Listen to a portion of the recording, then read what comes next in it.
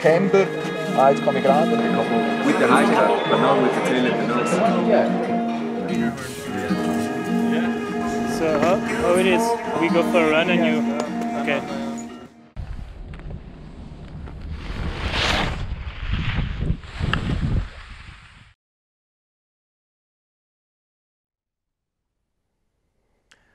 Hi skiers, I'm Jeff from Skiessentials.com.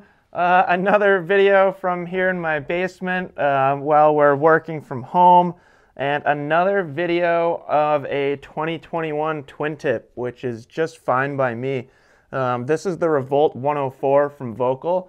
A lot of people have been asking for this review for a while now, really probably since people started finding out about this ski back in late December, early January, that time of year. And a really cool ski, and I really like the development story behind it too. So I guess the Revolts in general have been around for a little while, and they've kind of been on either end of the spectrum from this ski, so to speak. So this would be the closest on the narrower side. This is the Revolt 95. That pair actually belongs to me, although has been retired. But that ski is 95 underfoot. It's got, it's an all-mountain ski, but it's definitely got a park focus developed with Ahmet Dadali. And there's skis like the Revolt 87, which is a symmetrical kind of competition-focused twin tip. And then you have like the Revolt 121, which is basically a massive powder ski. So that, before 2021, that was the Revolt collection. So kind of obviously there's a little bit of a void in between 95 and 121. So Volkl set out to design a ski that would kind of fill that void, so to speak. And you can actually read the story of the development on Volkl's site. I'll leave a description or a link to that in the description of this video because I really like that story. Volkl also has like a 7.5 minute long in total video where you can see a bunch of the testing and development process. That's actually the footage that you're seeing right now. So thank you, Volkl, for sending that over. I'm not going to use all 7.5 minutes of it, but it's really cool footage. So if you're interested about the ski, and there's also a little bit more on the art too. If you're interested about the ski, I would encourage you to both read Volkl's description of the development of it, and then also watch the video. But here it is in my hands, and we've tested it a lot. I've skied this ski quite a lot at this point. Number of different opportunities to ski it in a number of different snow conditions and different ski areas and all that sort of stuff. So let's kind of start with construction and shape like we normally do before we dive into performance. So it's a multi-layer wood core, which is actually something that Volkl uses in a lot of their skis. You'll often see them in the list of specs. You'll often see multi-layer wood core, and then you also get like a fiberglass laminate in this ski, and it's all put together in a traditional sandwich construction with vertical sidewalls. So realistically, the construction is pretty straightforward. I think how they're kind of milling that wood core and the thickness of it in different parts of the ski, that's probably attributing more to the actual performance than any other material in this ski. So we've talked a lot about other skis with, crazy new wave technologies and materials, and there isn't necessarily any of that in this, but what we do get is a really innovative shape, and that's where this ski really starts to kind of set itself apart from other 104 underfoot or that kind of range of width twin tips in that category. This thing starts to feel a little bit different. So to start, we've got really long rocker, especially in the tip. So the rocker profile starts literally right where my hand is, and it's, when you're looking at it, it's practically like right in front of the toe piece. There is camber, but it's not tremendously high rise camber, and it also only is about as long as one hand to the other hand. And then the tail rocker is a little bit shorter than the tip rocker, but it's still pretty darn long. So pretty similar to the Revolt 121, not quite as pronounced. Also pretty similar to the Blaze 106 that we talked about a little while ago. All these skis kind of have this not super high rising. There's not a ton of splay, but the rocker itself is quite long. And then there's also early taper too, which is pretty subtle in the tip. I think this tip shape is starting to become pretty darn popular, where you kind of get a straightened out section of the tip through that portion. There's way more taper in the tail actually, which I think is cool and definitely adds to the overall performance of this ski. And then they also have 3D radius in these skis too. So this 180, I believe they actually don't list it on the ski, but they do in the catalog. I think this is 20.3 meters. And I assume Volkl is being a little bit more secretive about these radii than with their other skis like the Blaze or the Mantra 102 or the Kendo 88. I assume that 20 meter radius is underfoot, and it definitely lengthens as you get to the tip and tail. So that's the shape. It's pretty darn cool.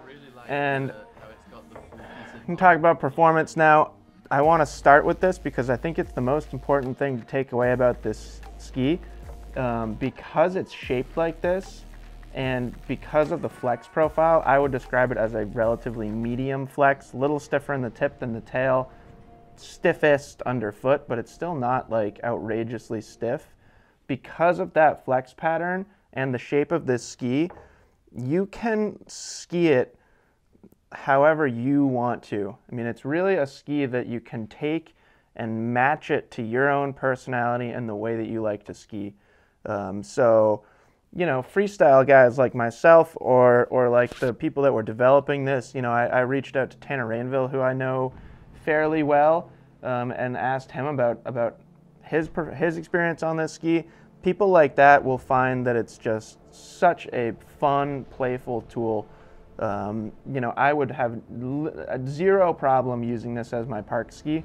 Normally I don't ski something quite this wide as a park ski, but because of that rocker profile and because of the taper, it's not catchy at all, ever. And it's also relatively light swing weight.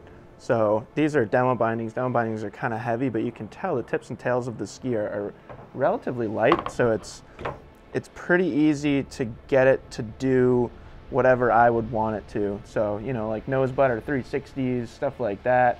It would be fine. Like switch takeoffs in the park, you have so much tip rocker that they're not going to feel catchy doing that.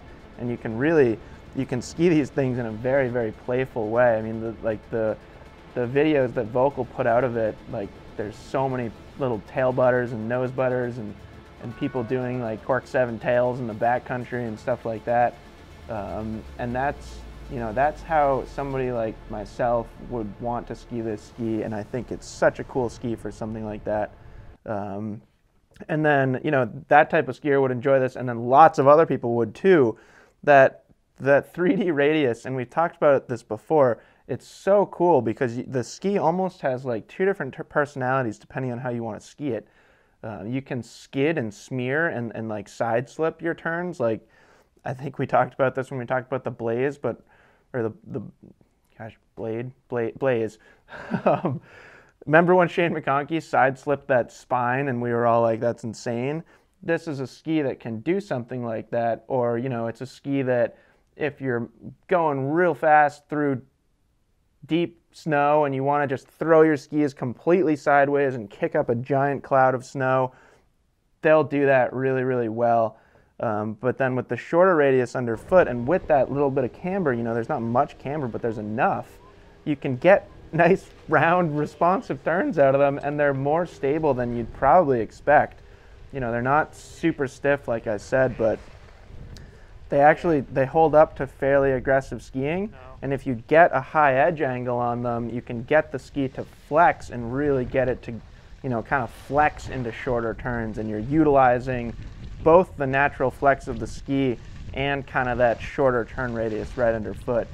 And then I think the other thing that is important to bring up about this ski is because it's shaped like this, both with the really tapered tail and with the abundant rocker, this thing is a blast in the trees, and it's like outrageously maneuverable. There are skis out there that are lighter, there are skis out there with more rocker, but this just has a really smooth, predictable feel which I think has a lot to do with this tail shape. It really lets you pivot the ski and release your tail edge really easily.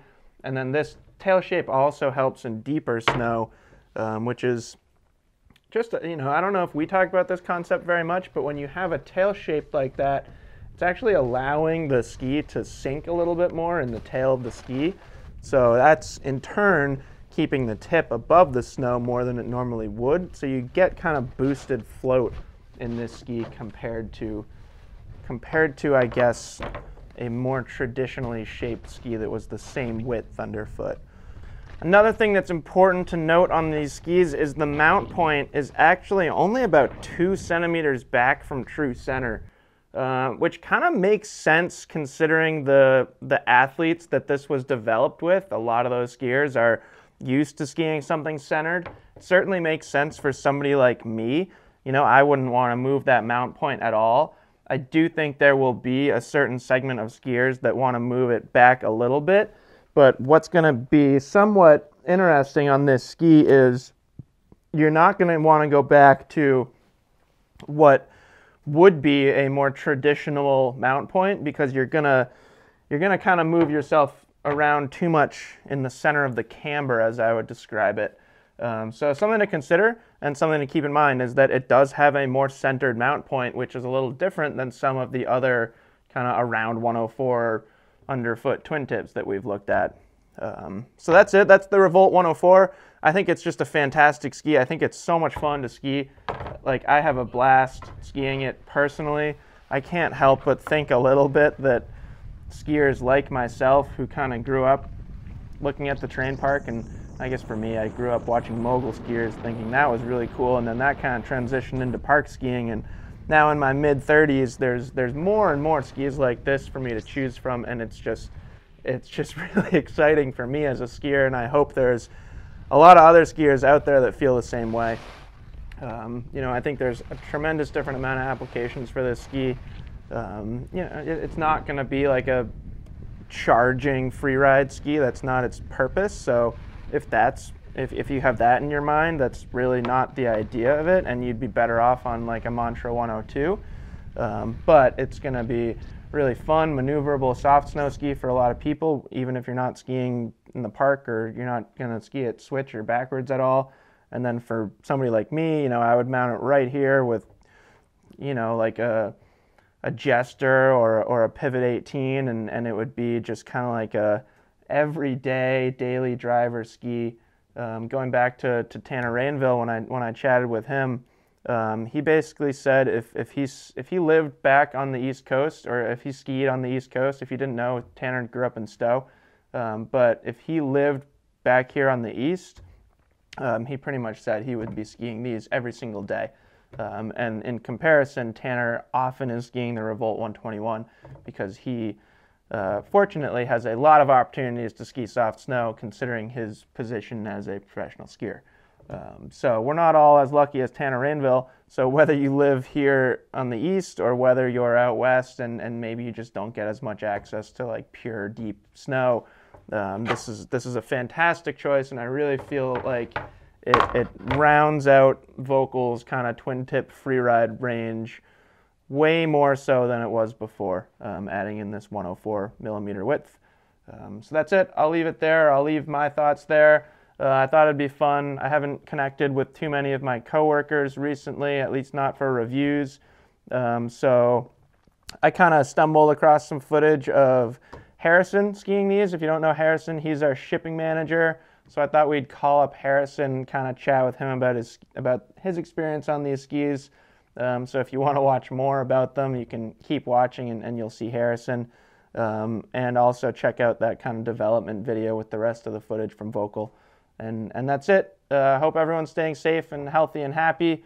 We'll talk to you guys soon. We're going to keep doing review videos. We've got some exciting stuff to go into this Friday's Top 5 Friday video, so look out for that. And yeah, thank you, as always. Hey, Harrison. Good to see you. Bud. It's been a while. I see that you're hanging out in my studio over there. I miss your face, bud. Thanks. Can't wait for you to get back here. I miss you too. I also miss that studio space. It's easier doing stuff from there than from home for sure. Harrison, I was going through footage of the Revolt 104, putting this review together, and came across that day when you took some turns on it when I was skiing. I was skiing the Dynastar M Pro that day. But I thought we would take the opportunity to just kind of touch base and get in touch with you and just get your thoughts on the ski. Yeah, absolutely. I mean, first of all, the top sheet's gorgeous. It looks like somebody actually painted it, and it's pretty cool. It was actually painted. There you go. I knew it. I knew it. But yeah, like whenever I see a 104 under waist, that really gets me going. So, and then also just holding it, even with the demo binding on, it was very decently, like it wasn't lightweight, but it wasn't heavy. Sure. Yeah. The one thing right off the gate, I noticed there was a good amount of rocker in the front, not so much in the back. Yep. And it was weird because there was a good amount of rocker coming up in the front, but it also wasn't like flopping down the trail. Yep. It feels like it has a stronger flex in the front than it does the back, and probably even more underneath the foot. Yeah. The foot felt very stable. Yep. And I did it when we were on that day. That was a freezing cold day, and it was pretty bulletproof that day. And they still, you could cut trenches. Like, it was really good on the groomers. And then, I did it a couple days on some warm days, early March, late February maybe. And yeah, they held really strong. I think that stiffer flex in the front, but with the rocker, allows you to rip through pretty much everything. And I mean, I really dug the ski. And I can say the tip, it's way stronger than the tail, but the tail's not like noodly. It's got a good flex to it, so you can get a good pop without really, having to give too much into it. I'm 175, and so I felt great on it, and it was at that 180 length. So yeah, I'm like 6'7". No, I'm just kidding. I'm 6 foot. But it felt really good, and I could slash it with that decent early rise. I could slash it whenever I wanted to at high speeds, which I love doing. But also I felt stable just pointing it, getting in front of the boots, as Donnie says. Cool. Well, I appreciate the feedback, Harrison. No worries, man. And you should probably put a jacket on because it looks like you're at the top of a mountain, bud. So watch out for frostbite. Fair enough. Cool. Well, Harrison, I'll let you get back to shipping people's orders. Harrison's one of the few people that's still working out of the warehouse. So thank you for that. Much love. Yeah. Well, we'll talk to you soon. Thank you. Have a great one, bud.